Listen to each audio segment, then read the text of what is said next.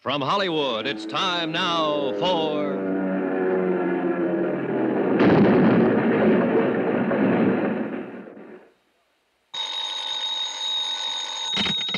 Johnny Dollar. Pete Codley, Johnny. Guaranteed transport. Oh, hiya, Pete. Seen the papers? No, I just got up. Why? What's happened? Air crash, for one thing. Air crash? Where? Mexico. Flight 6, Aztec Caribbean line, Mexico City to Havana. Crashed in the mountains 10 minutes after takeoff. 7 passengers and a crew of 3. Survivors? The way it sounds, none. Oh, tough. How do you come into it, Pete? We underwrite a company that handles flight insurance down there. 3 of the passengers bought policies at the airport. We're stuck for $75,000. This is a nice time of the year in Mexico, Johnny. What do you want me to do? Find out why it crashed? No, I know why it crashed. Somebody meant for it to. What do you mean? That plane blew up in midair. I'll get you a reservation.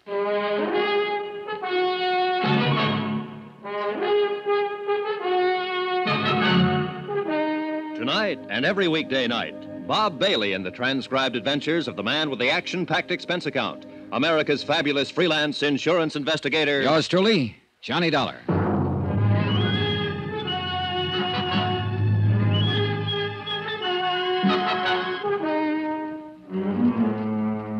Expense account submitted by Special Investigator Johnny Dollar to the Home Office Guaranteed Transport Insurance Company, Hartford, Connecticut. The following is an accounting of expenditures during my investigation of the Flight 6 matter. Item 1, $173.20, airline fare and incidentals, Hartford, Connecticut to Mexico City.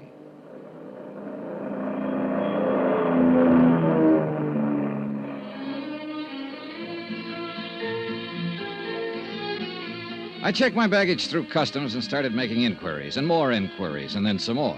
And after the 14th Quien Sabe, maybe is better you ask Kim, I found the office I was looking for. Or at least I thought I'd found it. The flowery Spanish title on the door translated roughly into Inspector General of the Department of Civil Air Transport. But when I opened the door, I wasn't so sure. Come in, Jack. Make yourself to home. Oh, I'm sorry. I was looking for You found him. That's me. Don't let the big words on the door fool you. I'm all there is. There ain't no more. So come in. Shut the door. All right, thanks.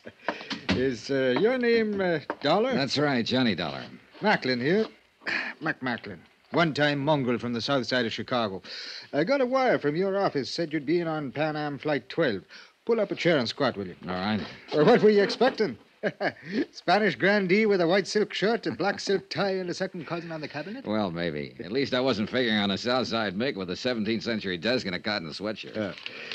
Well, now, here's what little dope we've got on the crash. Most of it you probably know already. I left on 20-minute notice. All I've seen is one newspaper item. I can use a lot more. Well, you won't get much more out of that report. We got a crew over at the wreckage around 2 hours ago. Survivors? No, he didn't have a chance.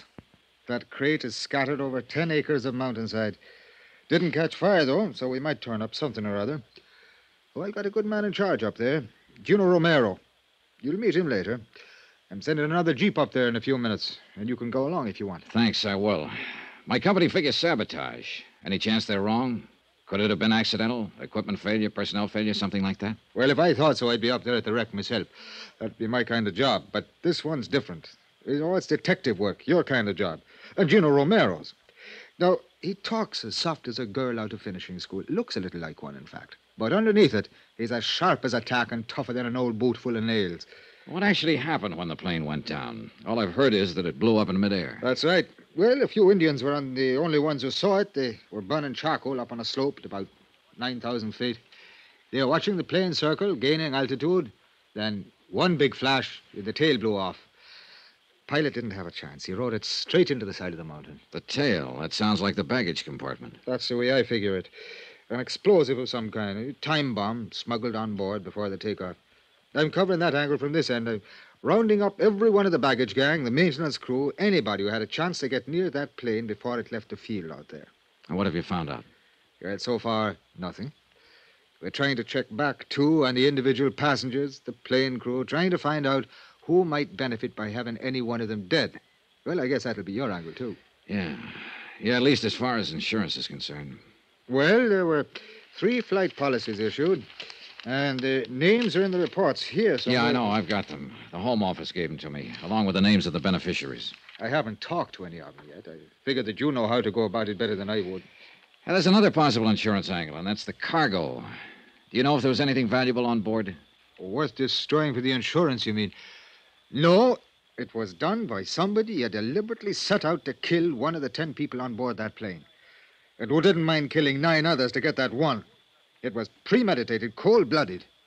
Now, you get him, Johnny. Get him for me, and then just leave me alone with him for about... Come in. One of you is Senor McLean, Inspector General del Departamento Yes, Civil. that's me. What can I do for you, Jack? They will not give to me any information, Senor McLean. Not the police, nor the airline office, nor Who anyone. are you, and what information do you want? I am Ramon de Lagos, Senor, and I am here... De Lagos? Wait a minute. That's the name of one of the... Yes. Look, are you related to Maria de Lagos? My wife. She was on the plane. Now tell me, please, what news do you have? Have you reached the scene of the crash? Yes, we have. 2 hours ago. And what did you...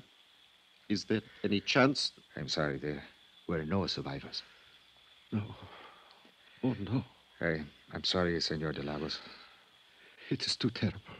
I didn't know you were here in the city, or I'd have let you know right away. I sent word to your office in Havana. I have been here for 6 weeks. Maria came for a visit only a few days ago. Now... I know, it's a rough deal. I'm sorry. Oh, this is Johnny Dollar from the States.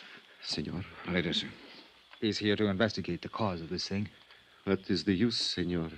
It will not return life to the dead. No, but I don't like to see a murderer get away with it. A murderer? Then the rumors are true. The plane was destroyed deliberately. It is hard to believe that anyone would... Senor McLean, what arrangements are being made? The bodies will be brought down to the Federal District Hospital, and I'll see that you're notified. Gracias, Senor. No, let's see. I believe your wife's brother, Don Serrano, is staying at the Hotel Regis. Yes, he is, but I am at the Monte Casino. Don Serrano and I are not friendly. I see. All right, senor, then I'll contact you at the Monte Casino as soon as I have word. You are very kind. And again, I'm sorry. Yes, that is all one can say. Adios, senores. Know anything about him, Mac? Well, only what his wife filled out on the flight form. He's Cuban, residence and business address Havana, in the export game. And you know, of course, that his wife was one of the 3 people who took out accident policies.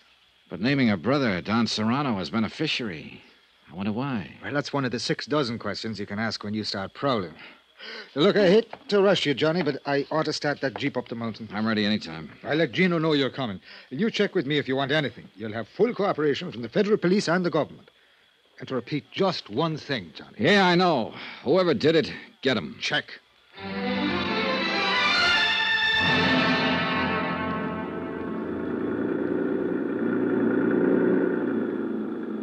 The Jeep driver was a young Mexican boy who'd been brought up in the best and wildest chauffeuring traditions of the capital.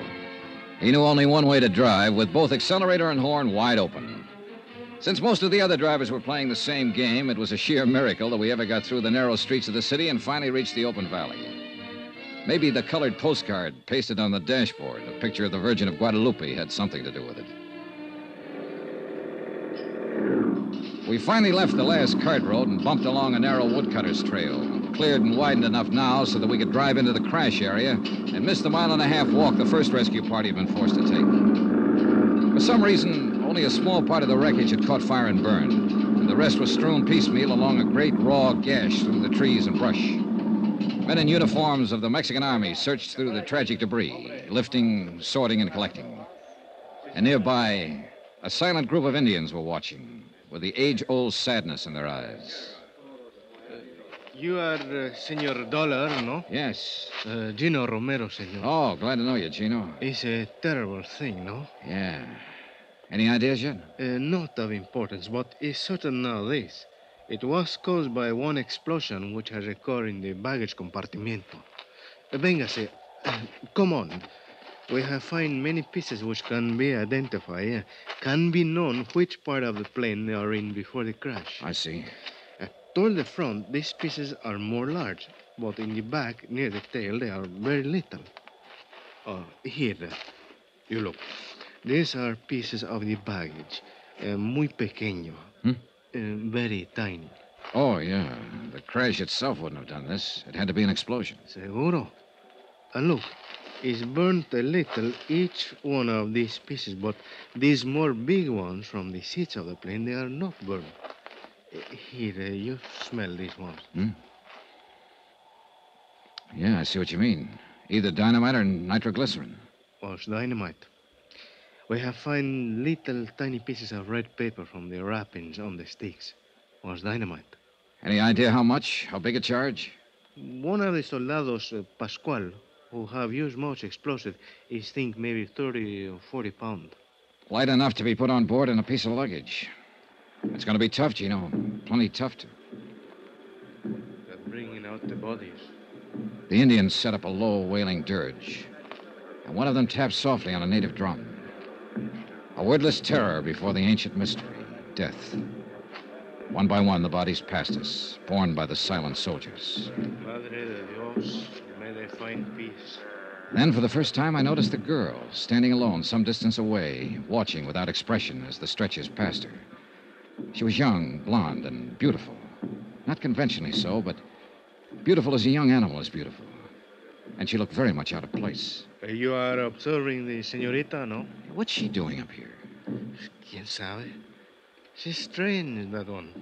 Always she's look for danger. She's what you say, the daredevil.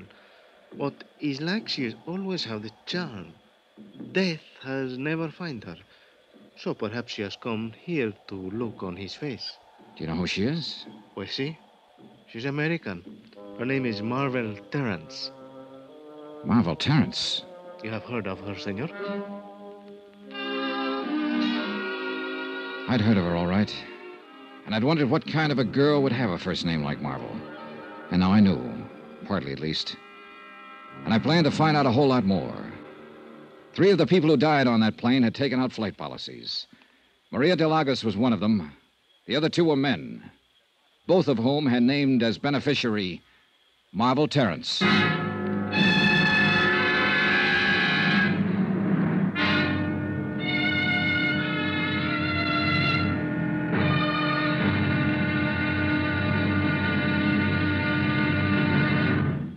Now, here's our star to tell you about tomorrow's intriguing episode of this week's story. Tomorrow, a fighting girl and a lucky break.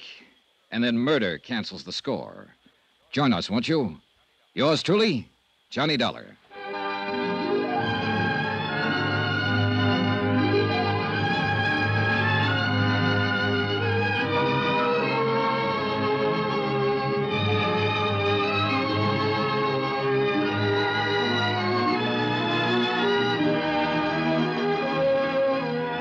Yours truly, Johnny Dollar, starring Bob Bailey, is transcribed in Hollywood. Written by Les Crutchfield, it is produced and directed by Jack Johnstone. Be sure to join us tomorrow night, same time and station, for the next exciting episode of Yours truly, Johnny Dollar.